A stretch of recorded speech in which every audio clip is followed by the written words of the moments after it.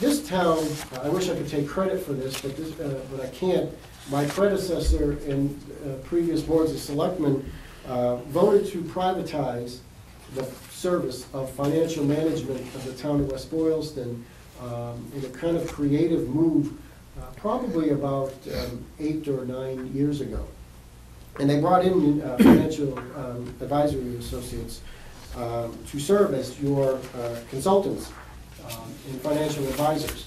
They serve not only as the finance director for the town, as created under the special act that created the town administrative form of government, but they also serve as the statutory town accountant for the town of West Boylston. In my opinion, and I said this at the time, I thought that that arrangement has worked well for the town in 2 ways. One, in my humble opinion, I do believe that it has saved the town some money over the last several years, and particularly on the benefit side, where we have incurred no benefit costs for these employees who help the town out.